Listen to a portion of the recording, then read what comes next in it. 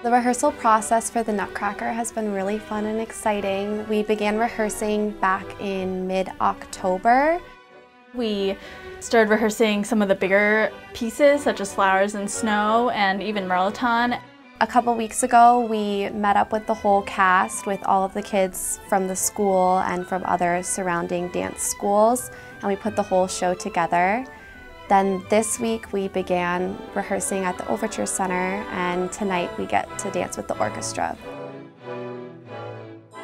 This production of the Nutcracker is really a community event.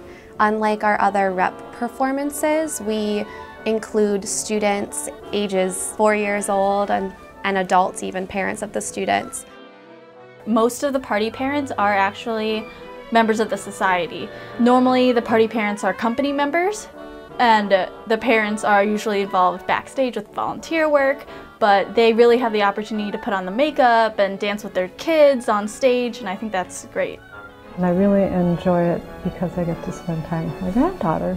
She is the reason I do this. 5 years ago she said, "Oh, I'd like to audition for the Nutcracker Ballet," and I said, "Really? That would be so much fun. That would scare me to death." And she said, "Well, let's do it together then." There's dancers from the School of Madison Ballet involved, as well as from other ballet studios around central Wisconsin. It's wonderful to engage anyone from 4 years old to 80 years old. There's a role and a place for anyone here. I really enjoyed working with Earl Smith. His version of the Nutcracker is very musical, and he picks up on some of the less noticed musical elements of Tchaikovsky's music.